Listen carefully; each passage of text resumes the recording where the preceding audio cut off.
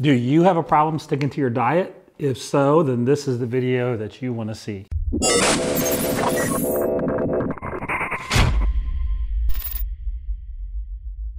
All right, hi everybody, John Meadows here, and today I want to talk about sticking to your diet. It's December here. We just had Thanksgiving. We've had plenty of cookies, and my boys just had their birthday, so we've had plenty of cake and cookies and pie. So a lot of you, probably like me, have issues sticking with your diet. So what I want to do today is I want to talk about 3 things that I think are really important, that I really think can help you in your journey. And number 1 is going to be something very simple. It's going to be to just establish a goal. When you say you want to stick to your diet, well, why do you want to stick to your diet? Do you want to lose 10 pounds? Do you want to lose 20 pounds? Do you want to get stronger? Maybe your diet means you need to gain weight. Maybe you want to gain weight, but why is it exactly that you need to adhere to a particular type of food plan? I wouldn't even call it a diet. I would just call it your meal plan. That's what I call it. People, it's their meal plan. So how do you stick to your meal plan?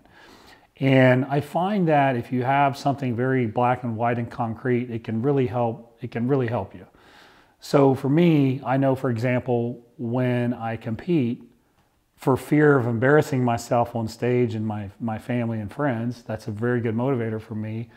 So I'm going to stick to my diet. Now, if I don't have any competitions lined up, then hey, that extra piece of pie, it's okay. I don't really have any contests coming up. Or you know what, I'll start tomorrow.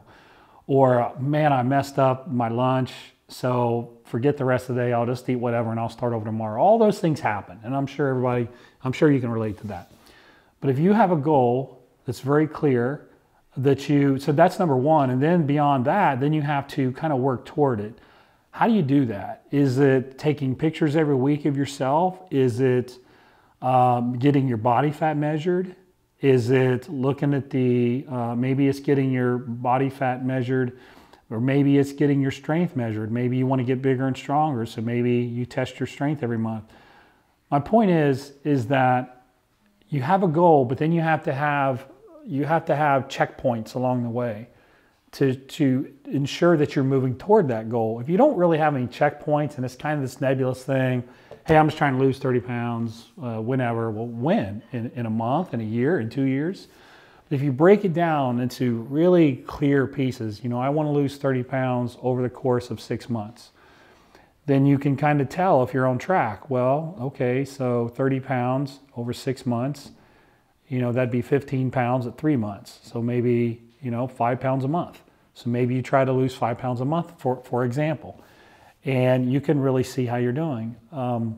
But you need ways to measure. So maybe you need to get a coach to help you be accountable, to do weekly check-ins with. Maybe you don't need a coach. Maybe you just need to establish those same things yourself. Weekly measure of body fat. What I do with body fat is I have people measure their 2 fattest areas. These are for people trying to lose weight, lose body fat. And I find that when your 2 fattest areas are going the right way, then you're fine. You know, a lot of people do like a 9-fold test, which is great if you're just trying to determine your overall body fat. But there's some body parts, like my arms and my legs, have no body fat. So measuring them tells me nothing about if I'm getting lean or not. But if you look at my subscap or my kidneys, yeah, you're going to get some fat. And if those are coming down, I know I'm heading in the right direction. So keep it simple. I like to, again, measure 2 things, and then just make sure those 2 things are coming down if I'm trying to lose fat. If I'm trying to gain muscle, muscle gain doesn't happen real quickly. So now you've got a little bit different. Well, you're probably going to want to measure, you're probably going to want to do underwater, or you could do a DEXA scan, or you could still do skin folds and then do your overall how many pounds of fat do you have versus how many pounds of muscle. But again, you need to make sure you're headed in the right direction. So I just want to summarize this point by saying have a clear goal, and then have ways to measure and keep yourself on track and accountable to reach those goals. That is absolutely number 1 in my book. Number 2 would be discipline. Everybody starts out very motivated, and it's kind of ironic that we're headed into January, and of course in January everybody's very motivated. They have a lot of new goals they've set for themselves, and that's a good thing. But then what happens in March? Maybe they only make it to March, maybe in February. A lot of times that motivation, it starts to go down. And when that happens, you either quit and you don't hit your goal, or discipline kicks in. So discipline becomes very important. Now, it's easy for me to sit here and tell you to be disciplined, but the reality is it's a lot harder than that. So there's some things that you can do, in my opinion, that are going to help you maintain your discipline. So I want you to kind of take a psychological profile of yourself. If you have junk food around the house, are you disciplined enough to avoid it when the times get tough? Now, your answer may be yes, but it might be no. Maybe that certain food that you like, maybe it's not a good idea for you to have bags and bags of it in the house because maybe you can't get rid of it. You know, it's a little harder. Like I'm in a situation where I have kids and sometimes we have different things that my kids like, but I can avoid those. That's okay. But so psychologically, how much, can you handle it? And then, a lot of people kind of like keep what they're doing to themselves. And I always tell people, let your friends know, let your family know, and ask them to keep you accountable. So this kind of ties into number one with having a clear way to measure goals. But this is a little more easy. I want you to talk to your family, your friends, and tell them, hey, I have a goal. Can you help keep me on track? Because what happens is a lot of times your family and friends may not even know you have a goal. And then they may say, hey, let's go get potato chips and beer. Whereas maybe they would have said, hey, I know you're sticking to your plan. Maybe they would alter what they wanted to do to support you. You don't know unless you ask. And what I found is that your good friends will always want to support you in your goals. So enlist your friends. Make sure they help you stick to your goals. And again, I always tell people like that psychological profile, like what can you handle? If you can't handle a whole lot of temptation, get stuff out of your house and go from there. So that's number 2. Okay, number 3 is use the 90-10 rule. This means that 90% of your food is going to be good and 10% is going to be a little bit of fun food. Now, we talked about having measurable goals. We talked about being disciplined. But in some cases, I believe that allotting that 10% of fun food is a really good idea for most people. And I do this myself. So let's say, I'm going to just throw random numbers out, but let's say you eat 5 times a day.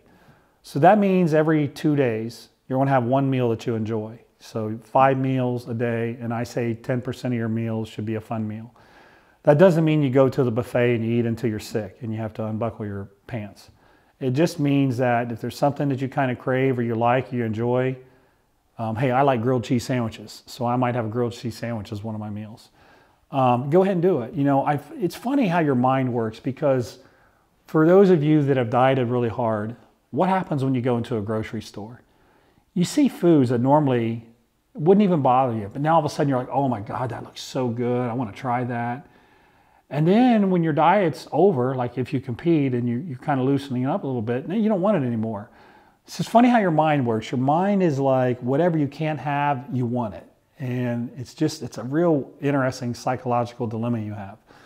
So there's a way to get around that. It's that 90-10 rule. So, when I was dieting for contests, for example, I would take a Friday night and one meal, and my wife and I would go to Five Guys Burgers and Fries. We'd have French fries and a cheeseburger. So I didn't really go 12 weeks without eating a hamburger. When the show was over, a lot of the other guys were saying, I can't wait to go get a hamburger. And I was like, well, I had one last Friday, so it's really not a big deal. So if you kind of allow yourself a little fun time, you won't have those crazy, out of control cravings. And listen, it's really hard to go 4 weeks, 8 weeks, 12 weeks, 16 weeks and eat no fun food. It's really hard. That's just reality. And you can talk about discipline all you want. And as to my point number 2, discipline, you need it. But the leaner you get and the longer you do this, the harder it becomes to stick with it, just because psychologically what's going on. And again, that 90-10 rule allows you to have a little bit of fun every now and then. Maybe you have some donuts Sunday mornings or whatever, but it gives you something to look forward to. There's multiple benefits of that too. I talked about your family and friends being supportive. Well, this is a way you can go out and do some things with your family and friends. Maybe that meal is something you do with your family and you have a little fun and loosen things up. So you're reinforcing your friendships, your family, your relationships there. You're not kind of alienating everybody. You're still doing things together, which I think is a very good thing. And the other thing is when you eat like that, it can become much more of a lifestyle. And you'll hear people talk a lot about lifestyle and how you can't really look at it as a diet. It's got to be a way that you eat. That sounds great in theory. That's fantastic, and that's great when you can do that. But for many of us, it's not that easy. It's not that easy. I don't wake up wanting to eat chicken and rice every day, and I just don't. I like to have a little fun food. So it can become a little bit more of a bearable lifestyle, and you can enjoy it actually. You look forward to some fun meals. And then I think the other meals aren't as bad, and then they don't seem as bland. And of course, you can spice food and do things to make it taste good, but you don't feel deprived, I think is probably the best way to put it. So 90% of your food is what we would call clean food, non-processed food. And 10% will be fun food, whether it's some donuts, a couple slices of pizza or whatever. It's giving you some mental relaxation, so you don't have that stress building up week after week, and those cravings building up. And then all of a sudden the dam breaks and you go crazy and you start eating and you can't stop eating. So anyways, those are three tips that I think will help you. Make sure you have a very clear goal. Make sure you have ways to keep yourself in check and to monitor your progress as you go. It can't just be a goal out there in left field that you don't really know if you're progressing toward or not. Make sure you're disciplined, which might entail enlisting your friends, your family to help kind of push you along the way and keep you on the right path. That's okay. Motivation is great, but motivation fades a lot of times, and that's when discipline has to come in. And there is no way around not having discipline. That's a part of this. You have to have it or you're going to fail. And then the third thing, again, is use that 90-10 rule. Have the, structure in some fun food here and there. Do it with your family, your friends. It'll be much more bearable, and I think you'll just be happier in general. And when you're happy doing things, your chances of sticking with them are much higher, in my opinion. So hopefully those three things help. If there's some things that you've done that you feel really help you, then feel free to comment below. Somebody else might catch that and it might help them, be a benefit to them. I appreciate everyone's support. Thank you, and we'll see you next time.